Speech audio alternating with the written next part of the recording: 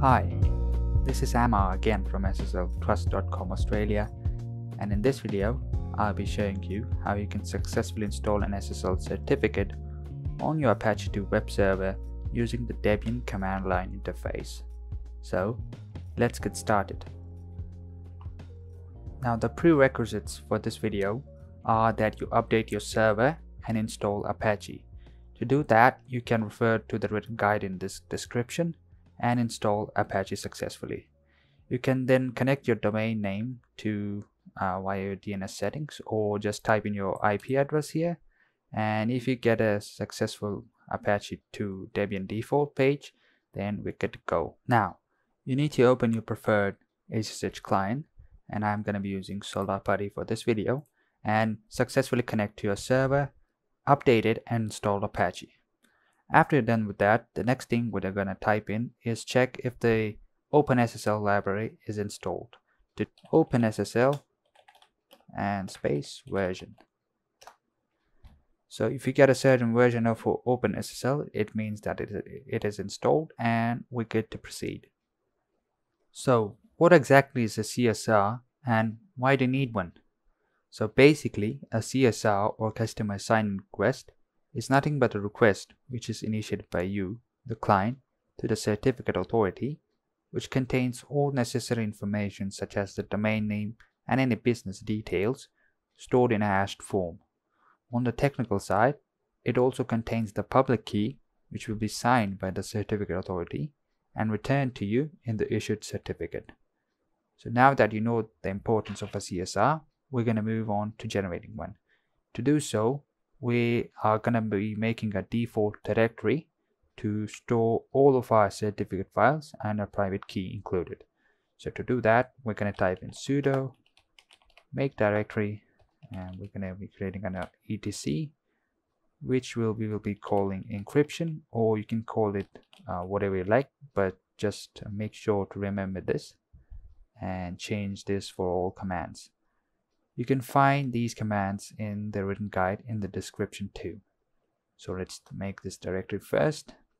And now the command to generate your CSR and private key at once is sudo OpenSSL request new key new key, which is going to be using the RSA24T8 hashing algorithm. Note key out,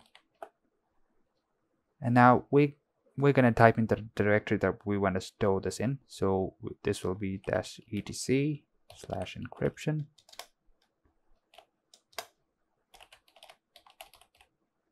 and the name of your private key, whatever you want to call it. So let's call it server.key. Now we're gonna input the CSR, output the CSR2 in the same directory. That will be done by -etc/encryption, and the name of your CSR, let's call it server.csr. Click on enter. Once you're done with that, your private key will be created, and you're gonna need to fill a few details to get your CSR. The first thing is the 2-letter abbreviation for your country, the name of your state, the name of your city or town, name of your organization,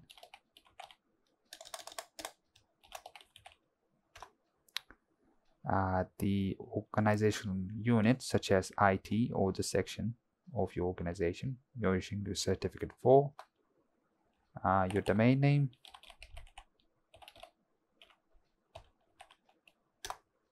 your email address,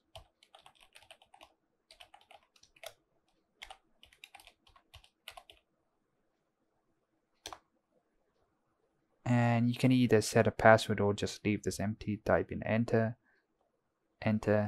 and let's clear this up. So now your certificate would have your CSR would be generated in that very directory, and to view that we're going to type in cat /etc/encryption and the name of your CSR. So this is it. You can copy this from the very start to the very end, including all the dashes, and click on Ctrl+C.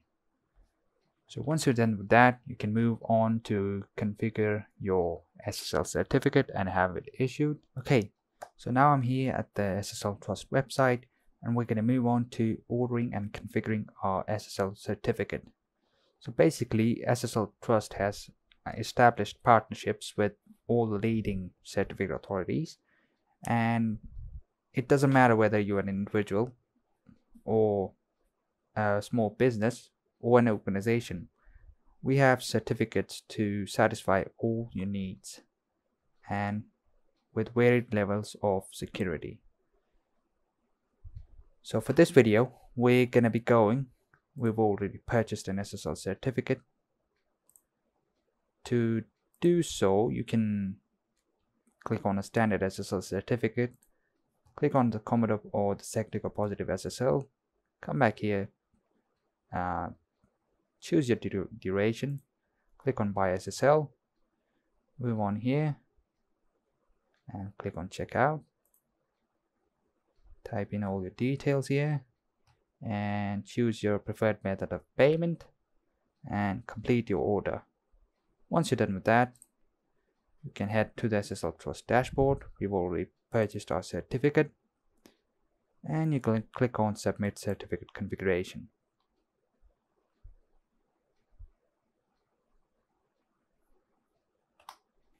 Scroll down, and we're gonna paste in our CSR which we copied. To do so, to verify your CSR, click on this button here, and if your details come up just about right, then we're good to go. Server type, Apache, next step. So fill in all your details here.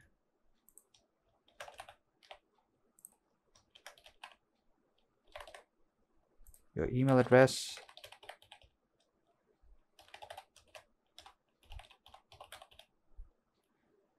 And if you're the admin and you have a technical individual doing this for you, please make sure to type in his or her details here too. Otherwise, you can use admin details. We're going to do so in this video, and click on next step. Once you're done with that, now comes the important part, is the validation of your domain name. Now to do so, we have 3 methods which you can use to successfully verify the ownership of your domain name. First one is email. You'll be sent an email to one of these 5 addresses, and you'll be clicking on a link to verify your domain name, the easiest method and the quickest one. The second is the HTTP file. You can create a text file with this name in this directory with these contents. And the easiest method that we're going to be using for this video is the CNAME record validation method. So basically what you have to do is open your DNS settings with your hosting provider or your domain name provider, depending on where your name servers are set. So we're going to do just that. So I'm here at my DNS settings for the domain name sslguides.com.au. You're going to go to the CNAME record space, and we're going to add a CNAME record here. So we're going to copy the CNAME record and paste it here, and the host name or the alias 2 or the CNAME values. Copy this and paste it here. Let the TTL or the time to load be default, and click on save. Once you're done with that, you can come back here and click on the check DNS record button here.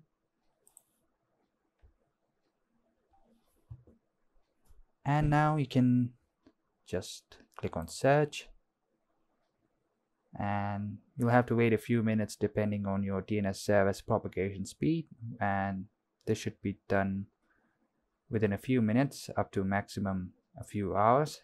So make sure you keep coming back here and checking your settings to make sure that your CNAME record has propagated and your DNS has been verified.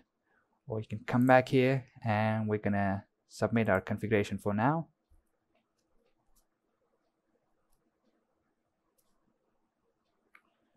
So okay, if you get this message, then you're good to go. Our configuration was a success. This is our order number and this is our status, and we're awaiting validation. So click here to access the validation manager.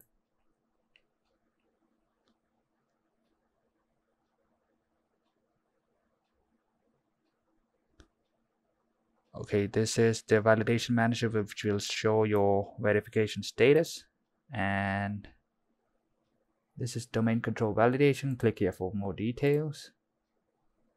The CNAME CSR hash method, this is your method. Some actions need to be completed and the DNS record needs to propagate, so you can keep coming back here or to do your DNS checkers, DNS settings to see if the record has propagated. And if you ever lost, you can come back to the dashboard again after a few minutes and click on your certificate, and you can access the validation manager from here too. So we're going to wait a few minutes for this record to propagate and we'll move on then. Okay, so it has been a few minutes and it looks like our DNS records have successfully propagated in a few places, which is enough for our certificate to be issued. And we're going to head over to the dashboard again. Click on your certificate and you can click on this button to collect or download your certificate.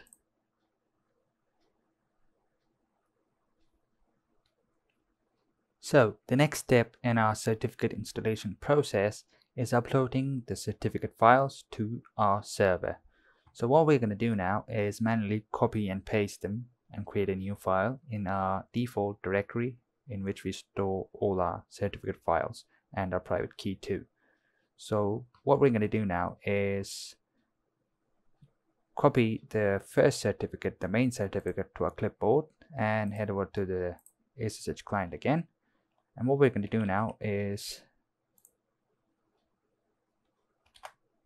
type in sudo nano, which creates a new file, -etc, the default directory, which is encryption, and let's call our certificate, the main certificate, certificate.crt. So once you type in that, you can press Ctrl V or right click, which will paste your certificate here. Click on Ctrl X, save your buffer, and you've successfully uploaded our main certificate. Now come on to your intermediate certificate, copy it to clipboard, and do the same for your intermediate certificate. Type in sudo nano /etc/encryption and the name of your intermediate certificate. Let's call it intermediate.crt and hit enter. Paste your intermediate certificate, Ctrl X, save your buffer, enter. So now it is recommended that you upload your intermediate certificate too, so as to minimize the security warnings that your visitors will receive when accessing your website. To minimize, because some browsers require a chain of certificates to be shown to them too, as to complete the SSL connection. So it is recommended that you install the intermediate certificate too. So this is how easy it was to upload our certificate files. Now we're going to move on to configuring some SSL parameters and our virtual host configuration. So now we're going to create a default SSL parameters file for the Apache web server to follow, which will contain the best SSL practices. To do so, we're going to create a new file under sudo nano /etc/in Apache 2 conf available. You can find all these commands in the written guide below, so no need to worry there. And we're going to name this SSL parameters file as SSL-params .config. So this will create this file, the SSL params.config file, in this directory.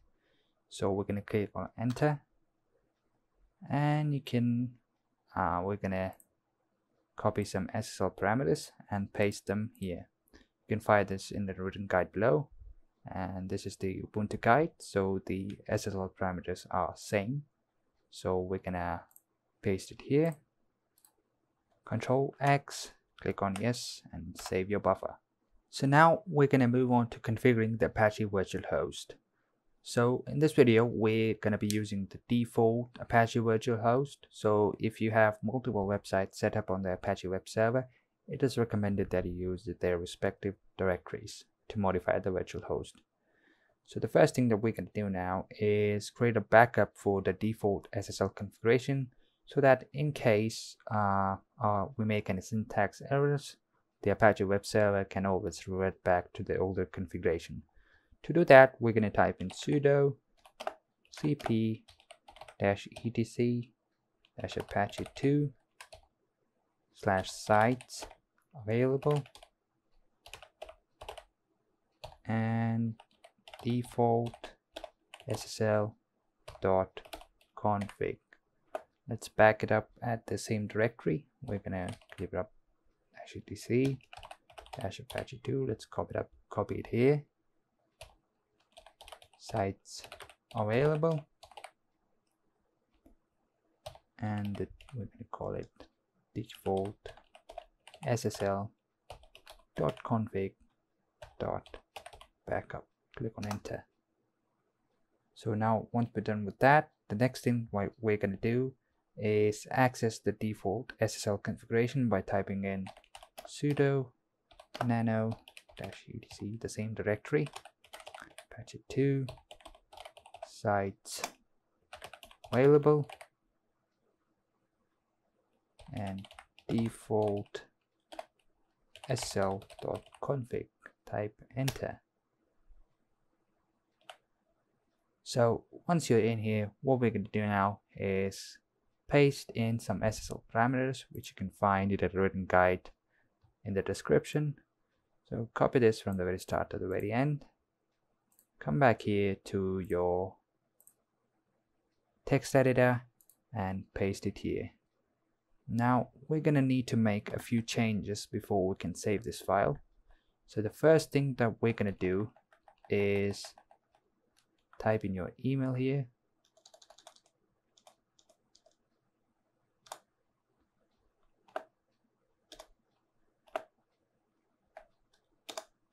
Let's call it SSL guides SSL dot guides dot user @gmail.com. Come back here to document root. If this is the default virtual host, then this is good. Otherwise, you're going to need to modify it if you're using it for another virtual host.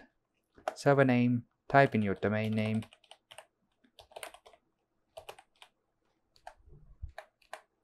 So alias, just type in your domain name with the www.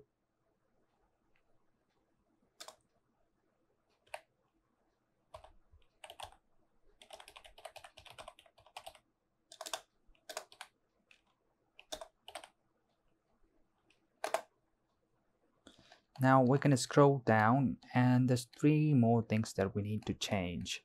The first one is the path to our certificate, wherever you've saved your certificate in whatever directory. So I remember it's in etc-encryption, and we saved it as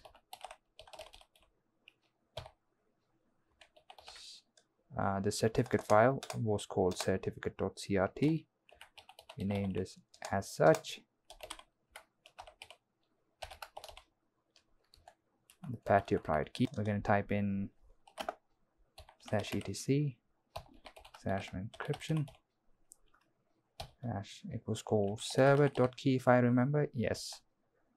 And the path to the intermediate certificate, which is going to be same directory, and we named it as -etc -encryption intermediate dot crt, which is the SSL certificate chain file. Let me correct my spelling here.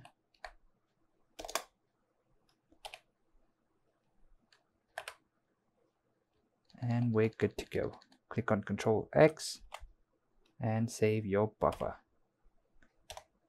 Now that we've successfully modified our default SSL configuration, now we're going to move on to redirect the HTTP version to HTTPS. Now this step is totally optional.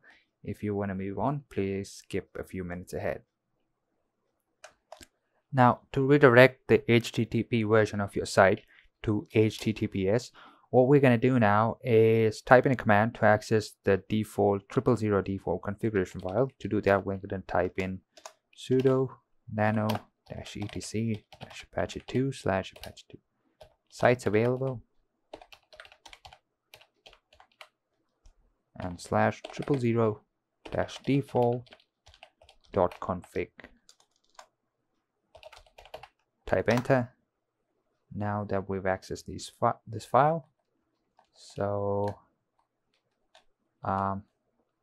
you can change the email or leave it as such. I'm gonna add in the server name directive as your domain name, and we're gonna add in a server alias as www.yourdomainname.com. Now to redirect your HTTP version to HTTPS, you can come back here. Just about here is good. We're gonna add in a directive here.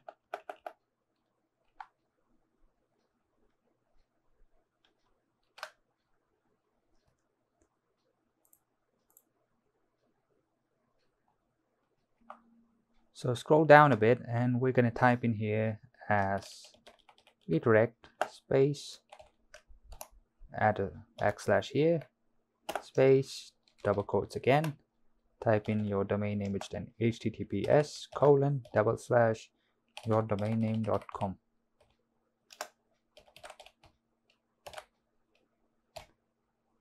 Now once we're done with that, we can save this buffer.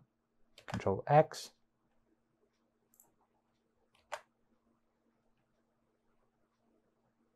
Click on yes, enter.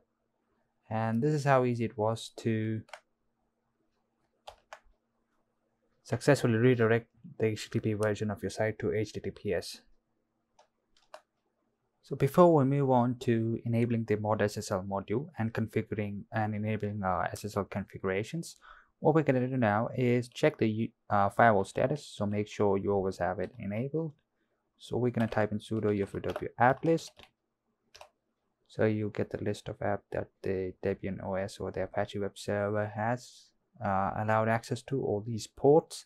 So we want to make sure that users are able to access our website via the secure port, the HTTP version, HTTPS version, sorry, and the HTTP port.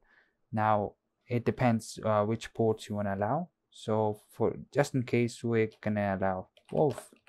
So we'll tap in sudo allow 443, which is the SSL port, the secure version or the HTTPS version. Sorry, it is UFW allow 443.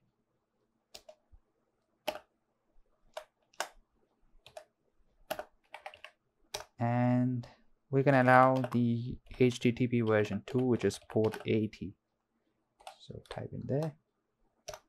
And we're good to go. Let's check in sudo ufw app list.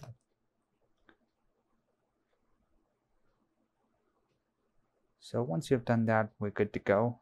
Control L. Now we can move on to the next step. So this is the last part of the certificate installation, where we need to enable the mod SSL and the mod headers module. So what the Apache web server has a default SSL module called mod SSL. To make sure that our SSL certificate successfully functions on our website, we need to enable that.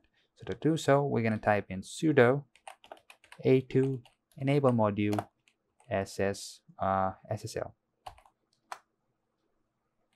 That's done. The next command is sudo a2 enable module headers. Don't yet restart the configuration right now. We are going to type in a few more commands and then you can do so. So we need to activate, the next step is to activate sudo inside the default SSL configuration. Enter. Next thing, we need to enable the default SSL parameters configuration by typing in sudo a2 enable configuration SSL params.config. And once you're done with that, we can type in sudo Apache sudo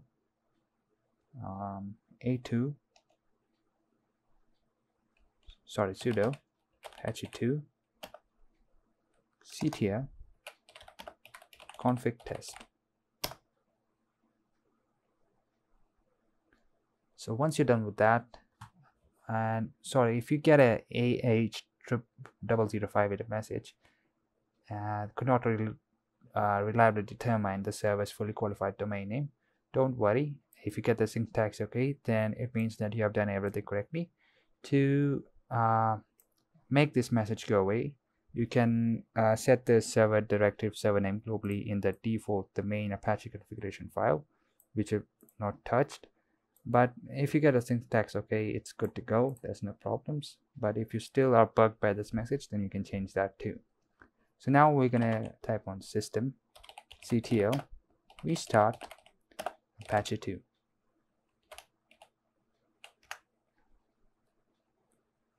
So once you're done with that, your SSL should be successfully installed and we're good to go. Let's check the installation of an SSL certificate on our website. Go to https://yourdomainname.com. Hit enter. And if your site shows up, then we're good to go. You've successfully installed an SSL certificate and our connection to the site is now super secure. Furthermore, to check you can do a thing or an SSL labs test. You can go to a website called sslabs.com, and what you can copy your domain name, which is HTTPS, and you can test your server's configuration. So what this will do is test every aspect of your SSL certificate and make sure that it is installed correctly, and if it does have any errors, it will report them to you and you can change them, such as the disabling the older versions of TLS and so on. So you can click on submit and wait for your results. Okay, so we're done with the test and it looks like we got an overall rating of A, which is pretty good. We scroll down, you can see that everything is good to go. The older versions of TLS are disabled, which is good. And pretty much if you get a rating of A, then everything is good. And you have successfully installed an SSL certificate on your website, and you are now super secure. So thanks for watching. If you enjoyed this, if you liked this video and it helped you install your certificate, please give it a like. If you've got any questions, please post them in the comments below. And until the next video then.